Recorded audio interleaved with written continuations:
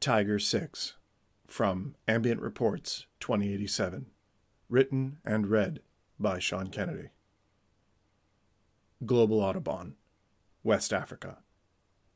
It's never good to drop under 200 in West Africa. Frank downshifted and powered through the last of 3 turns. Turns were bad. They gave attackers a place where speed dropped and vision was limited. With no obstructions, the corner was behind him and out of sight before he shifted again. The engine revolutions were either climbing or falling. With 9 gears of high-speed transmission, the blur of the street crept into tunnel vision as Frank poured on the power. Tiger 6, this is dispatch. We have you inbound on mainline 2 and cleared on lane 7 Charlie to unload on dock 14, said a tin voice coming through his immersion link. Excellent trip time, Tiger 6, it finished. Tiger 6 acknowledged, Frank said, and the gliding monster slid over into an immersion-augmented light tunnel on the road known as mainline 2. Frank passed into the 2 clicks of dead space asphalt on the ultra-resort approach. Gunners, scanners, and anything else with a crosshair would be trained on the vehicle and sweeping the internals, looking for attached physical or virtual weapons. Frank could relax a little now, drop the speed to just above 100. It felt like he was crawling, but he savored the few minutes of relaxation. Flashing giant numbers swept over the vehicle like ghosts. The global autobahn is the safest way to travel, but that isn't to say it's safe. Shoulder-launched anti-aircraft weapons are more common than rifles in West Africa. While in the air, anyone could see you and take a shot. Downed aircraft got stripped before the metal stopped burning. Part of the mystique and draw of the crazy West African party culture was its deadly nature, but there was nothing natural about Zef voodoo. Zef voodoo took hold as casual contact with Western culture began to permeate the West African subculture. Zef voodoo was a pseudo-religion that was far deadlier than the weaponized mainstream faiths. No Christian, Jewish, or Muslim extremist could compare to the dangers of Zef voodoo. Synth Hungans ran extortion cults full of brain-fried followers called lizards by drivers. Lizard people were created when the base reptile part of the human brain took over. They were still human, but permanently, psychologically changed into a dangerously chaotic creature. They lived like animals, hunting in packs and following the whims of their synth Hungans like reptiles on sport bikes. Each pack paid homage to its warlord, all controlled by tight drug production. Cannibalism was preferred, and no one lived long enough for Kuru to be a problem. Human sacrifices were a dinner-time affair, and daily suicides were tribal recreation. Everyone was fed a constant stream of weaponized aggression drugs, and lost recruits burnt out from the African labor mines were never-ending. The mega-resorts turned into ultra-resorts. The separation of the tourist from the environment was complete. Every experience was catered for them, from the flowers on their pillows to the sex at the bars. The more you paid, the more you could do. In Liberia, nothing was beyond possibility. Invariably, any client of a resort kept at least 2 resort-employed guides with them, to ensure that this was the greatest experience of their lives. Frank never saw them. They were just a stat in his mind's eye display. He could tell how many passengers he had, if they were alive and moving around, but that was it. Frank was a transporter, a driver who moved cargo. To do this, he drove Tiger 6, a Warlord Rally town car. All 8 wheels had independent iDrive and steering, powered by atomic electrics. He could hit the speed of sound before the structure became affected, and it made enough power to pull itself apart. It was all up to the driver. Only lightly armored to resist small arms fire, its real defense was its power. Once Frank linked in with the Immersion interface, his senses and reaction time connected with the vehicle on a neuromuscular level. You needed it to make it through transport. The lizards knew the vehicles. The more battles you won, the more they targeted you. Runs were tiered in dollar value. Once a driver registered through the market insurance company, they were placed on contract with the ultra-resorts. If they wrecked, or the lizards got them, the paperwork and payout was sorted before their flesh was stripped from their cooling bones. Tiger 6 didn't touch anything below Tier 3. This was the end of a Tier 2 run, from the Emerald to Atlantis, 680 kilometers in 2 hours, 47 minutes. 20 minutes ahead of schedule. That's why Frank got the contracts. He'd mastered speed. Some ran heavy, cannons and gun ports, frags and flamethrowers, but the jungle was stronger. The lizard horde was endless, and eventually drivers were overwhelmed. Frank knew speed was the key. The faster he went, the slower everyone else was. A sweeping shovel ram plow attached to the front of Tiger 6. Anything it hit was scooped and thrown by 3,000 horsepower connected to shred-proof tires, a meter wide, with a meter of travel. Even standing still, Tiger 6 was the meanest limousine the world had ever known. The first 5 Tigers were stripped and burned on the roadways. Most drivers topped out near $1,000. After 500 runs, you were marked by the Zeph Voodoo Hoonguns as powerful, and the lizards would do anything to get you. Frank lost count of his runs after 2,000. Once, a lizard jumped from a sport bike onto the Tiger's roof. Frank hit the cooker, a heat shielding that made the exterior of the vehicle a few hundred degrees hotter, and hammered his speed past 400 clicks. The lizard vanished into the rear view, but at the end of the run, Frank found that the psycho had written Tiger 6 on the roof of the vehicle with a bitten-off stump of his finger. That smear stuck to the roof, a painted warning to show they knew him. No passenger vehicles could catch the drivers, but motorcycles could. They were hydrogen-powered 2-wheel racing missiles sold with suicidal solid-fuel rocket packs. Frank didn't think about the lizard bikes much. They were targets, savages, obstacles that he had to navigate through to get to his destination. He didn't go out of his way to run down attackers. Given the choice between sparing and taking a life, all drivers knew the value of a spare. It built on his mystique. Tiger 6 was pursued more now because he was seen as noble, and that made him very powerful indeed. Inside the loading bay of Atlantis, he saw the pitters going over the car, local workers who were screened and tested before brought in to work as outside staff for the ultra resorts. Pitters made more working for the resort than some warlords did. Real money, and everyone wanted to live in the protected camps with their families. To be fired from the resort was to be ejected from the camp. Because of this, pitters worked like slaves. If they saw someone watching them, they smiled and worked a little faster. To watch pitter crews work was a thing of beauty. Through his mind's eye, Frank could see every inch of Tiger 6. The reverence the pitters showed in even the most basic tasks was incredible. They treated the machines like animals, great noble beasts who gave the pitters their livelihood. Frank saw them praying over tires, blessing fuel and anointing themselves with sacred oil. The machines and drivers gave them everything. Was it wrong to be thankful? Frank learned to respect the pitters in the free zone during the early anarchy years of the global autobahn. It circled Africa before connecting to Europe, Russia, and through the land bridge to North and South America. Driving, Frank learned there was nothing that couldn't be left behind. So he ran his entire life. Tier 0 contract, Freetown, 593 kilometers, 2 hours, 54 minutes. The flashing green contract message appeared in the overlay. The joke went that it was called Tier 0 because there was 0 chance of survival. This would be Frank's third 0 run. On the first, he'd extracted clients from a resort that was overrun during the Skeleton Uprising, a time when 3 resorts were destroyed in the Ivory Coast. The second was on a run escorting someone with a sizable price on his head, having run afoul of the rest of the corporate world. Statistically, 0 runs gave the same odds as a game of Russian roulette with 2 chambers unloaded. Frank keyed in the acceptance code for the run. The Freetown Ultra Resort was the Forbidden City, the deadliest ultra resort in the world. Murder sport and flesh fantasies were painted as forbidden pleasures there. It was the edge in a land of extremes, located in a war-torn region of what used to be called Sierra Leone. The Freetown hordes were deadly and fast and numerous. It was the evolutionary pressure of the area that made this a 0 run. Frank had put enough money away to quit. But then what? The shift of gears was his heartbeat, and the roar of the engine his voice. There might come a day when he would walk away, drop the keys, and go live his stopped life, tell everyone stories of how fast he used to be, but that day was not today. 3 passengers were loaded through a hall that was carpeted and masked, air-conditioned and sanitized. Their vitals and readouts floated in his mind's eye. An obese male accompanied by 2 playthings who would keep him busy all along the way. Almost 500 pounds of meat cargo, rich, fresh, and ready for depravity.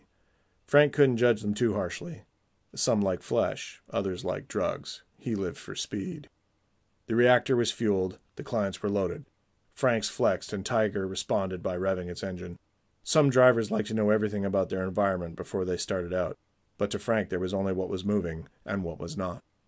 When in doubt, drop the hammer and leave it all behind. He cranked up his telephoto dash cam and saw Magic 9 picking up speed across the security range field, heading towards the northern exit. He was making the same run, most likely.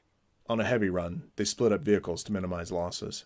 Tiger 6, this is Atlantis. Please hold for departure clearance, came a pleasant man's voice across the channel. The route to the destination was Frank's choice.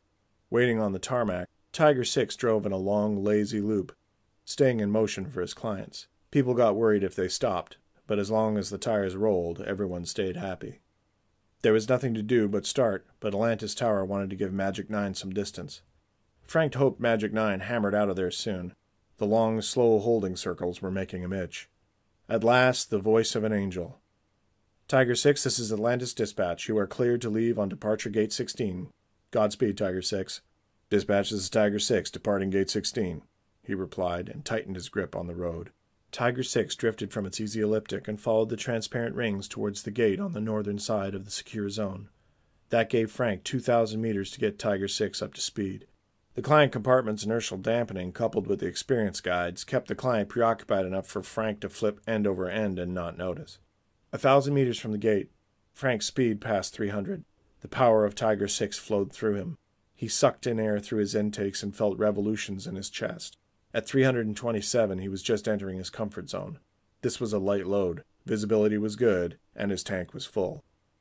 He flew out the gates to the road, his road, where he was born to be. In an abandoned airport hangar just inside Liberia's border, with darkened doorways and burning torches, Kobe waited amongst the chanting. Around him, fires presided over by warlords screaming words not known until said. They'd sat sweating in the darkness for days. Once recognized, once chosen by Kobe himself, they could recruit. They would each have their own circle of power in which to distribute the magic of Kobe, the never-ending paradise of science that would make it so. Make it so. Great holes in the hangar's roof let smoke pour out where mortars once rained in. Their targets had left the foreign tower, and soon they would come through his land. Separated from the spirit of the earth, the invaders would bring the gifts of power he needed. Kobe pulled his dagger from its German albino sheath and held it aloft to boost his implant transmission. He broadcast the hunt signal to the legions surrounding him, and their garbled chanting grew louder in waves of anticipation. All transmissions were stronger through fighting blades. Frequency gods loved to play amongst the razors. It begins! Severed human fingers were soaking in bowls of 3-quineuclidinyl benzylate since the fires were lit 3 days ago. Following Kobe's direction, his acolytes ensured the fingers were fresh, so they'd still have enough life to hold the powerful chemical magic. Kobe took a digit from the bowl and tapped it against his lips. The fingers of his bowl were the freshest. Sweet child fingers, so tender and swollen with magic. Immediately the drug pulsed, and he felt the wave like blood pouring over his body. The power of his god filled him. 2 of the followers in his circle stopped breathing, taken by the gods to watch from higher up. A sacrifice to the hunt. Screaming. Rage was a god called by screaming, and the chemical god brought power into the eyes of the followers. The loa of needles and steel, the spirit poured into the body from chemical fingers, and the power came. Kobe screamed, feeling the coolness as his blood vessels in his eyes burst and the clarity of his vision grew. Staggering and howling as he rode the loa, he reached for the handlebars of his Suzubishi GRZ 1600. Its electric engine's whine added to the shrill of dying as chemicals judged the horde. He cracked the throttle and listened to the power of a god. With this power, the worthy flew and reached their prey. Other engines joined the screaming into a roar of bloodlust.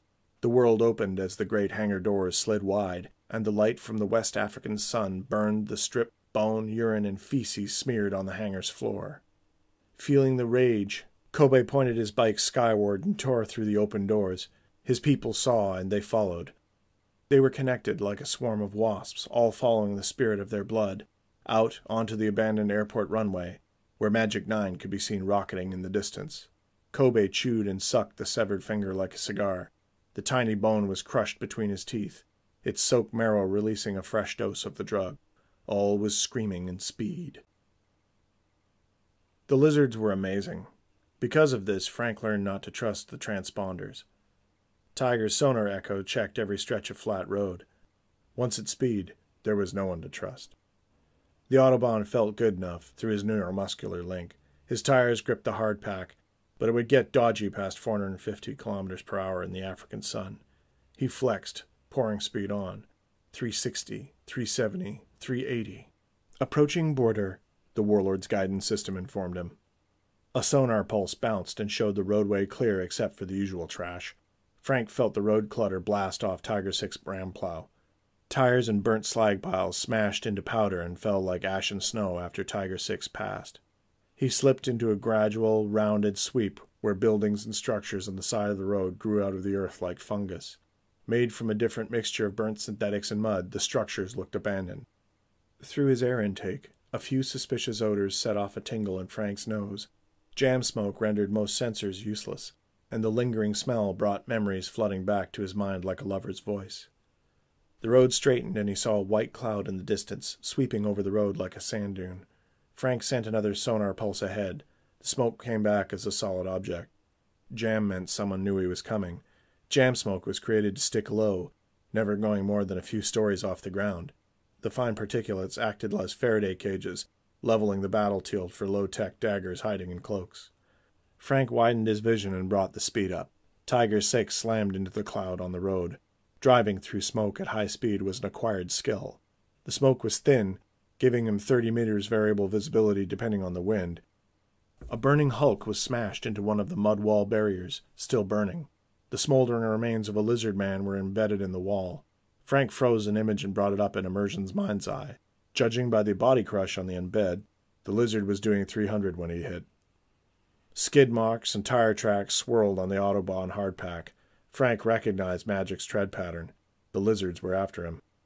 Frank cranked up his acoustic amps. Acoustic amps were designed to filter out the noise of Tiger 6 but amplify organic sounds from the outside. It was useful for sirens or gunfire. Lizards could use the jam to stop any wireless transmissions except sound. It carried further in the smoke. For someone who knew how to filter and listen, hearing could reach further than your sight could. A millisecond calibration later, Frank picked up the sound of many bikes singing like hornets ahead of him, the chorus growing louder as they got closer. With a thought, Frank's sound filters blocked out the motorcycle's whine. He heard another sound, hidden, quieter than a bike's, a rending noise, the sound of torn metal, and a woman screaming in agony. A body-bike mass, fused together in a wreck, struck Tiger 6's ram plow and was thrown up into the smoke. More skid marks emerged, dancing and sliding beneath the wheels. In the closing distance, Frank saw the glow of flame. No matter where the fire was, the lizards would be all around it. He cracked his wheels up to 435. The temporal distortion of speed gave Frank a sliver more time to react. From the smoke, long shapes appeared standing beside their bikes, their arms out like crosses. They were greeters, a lizard battle tradition, demonstrating their fearlessness. Frank slammed into them, throwing broken flesh and bikes off Tiger 6 ram plow. What was the glow from one fire was now the glow from many, as snapshot reality came into temporally slowed view. Magic 9 was on its roof, its tire and armor torn away by lizard men crawling over it like ants on a flipped turtle. A crowd dragged Magic 9 from the cab and ripped his body open, stuffing themselves with the power of his meat. A bald man was on his knees, trying to scream as his eyes and tongues were cut out in the passenger compartment. In the distance, a crowd was laughing, toying with a woman, one of the guides from Magic 9. They all clapped, stamping and screaming, making her dance on the road as they sang their slaughter songs. If she was lucky, she would be killed quickly. If not, she would live a life of agony as a trophy of the lizards. They might only carve off a piece of her at a time as a delicacy, a hand for dessert, a breast as an offering. By design, it was almost impossible to hear Tiger 6 coming. Its stealth gave it added security during a run. By the time the tormenting lizards realized the great beastly body of Tiger 6 was upon them, it was too late. They were mid-clap and mid-stomp, driving themselves into lust-filled frenzy when Tiger 6 sliced like an arrow through their midst. Frank didn't make the decision. There was no time for decision-making. There was only the instant of action. He twisted sideways and cranked the speed up to 550, breaking all 8 tires free from the road, drifting Tiger 6's 13-meter body sideways and popping his passenger side door as the car began to slow dangerously. The cockpit's gull-wing door flashed open, and the boarding ramp ejected down just off the road. The first bit of good luck the dancing girl had was her shoes. The ramp snapped her stiletto heels, saving her ankles, and scooped her into the passenger seat. The gull-wing slammed shut as the warlord turned. Frank hammered it, and the vehicle straightened, sending smashed lizards flying in all directions. She wasn't dead. Any injuries she'd suffered would be painful, but nothing could compare to what the lizards would have done to her. In truth, he wasn't sure why it even scooped her. It would have been easier to laser through the crowd and go. They couldn't message ahead to set up a roadblock. That jam smoke was a tricky blade, and now Tiger 6 had the edge. With his senses maxed and taking in as much blind data as he could, The Tiger blasted from the edge of the jam cloud like a burning dog. As quick as thought, Frank fired a sonar pulse down the autobahn. Roadblocks were a bad idea to stop transports. Most of the machines were designed as blockade runners, so the popular choice was lance bombs, massive explosive charges fixed to a long spear, which would detonate on contact. Lizards drove these lances under target vehicles and blasted them up just enough to make them lose control and roll. Once it was rolling, the transport was finished. The same high speeds that gave drivers the edge ripped their armor apart. On the same breath, that sonar pulse came back clear. Frank did a 2-second check on his new co-pilot, detaching from the external cams. She was a priceless treasure tossed into wreckage. Frank heard the Ultra Results did premium cosmetic work on their experience guides, and he saw some pretty fine women in his travels. But even crumpled and unconscious, she was something else entirely. No wonder lizards made her dance. She almost looked too good to touch, like art. Frank supported her head and shoulders as best he could as he belted her in, looking for blood on her lily-white skin. It was hard not to keep looking at her, but if he wasn't careful, she would be the last thing he would ever see. No time. He threw himself back into the machine to feel something bounce off the plow's grill. The object was still airborne when it drifted out of sight. He checked the cockpit vitals. His new passenger was alive and breathing well, and looked all the world like she was sleeping. His principal cargo wasn't broken and bleeding either. So far, so good. Multiple vehicles approaching from behind, the onboard systems reported. Seems like someone has other plans for you, Princess, Frank said. The lizard men's bike screamed towards them, with riders lost in a drug-fueled flesh frenzy. The front bike passengers were holding on precariously, wielding long lances with bundles on their ends, blast lances, and a rowdy amount of them. They were coming up fast, and if they were successful in getting a blast lance under Frank's axles, this trip would be a lot shorter than anyone wanted.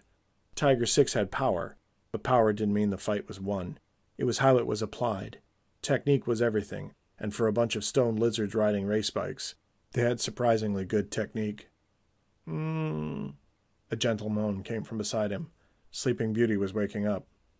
"You're okay," Frank said, loudly enough to be sure she could hear him without getting distracted from the matter at hand. "I picked you up off the road and we are continuing to your destination. Stay calm, everything will be fine." He twisted, making Tiger 6's back-end fishtail.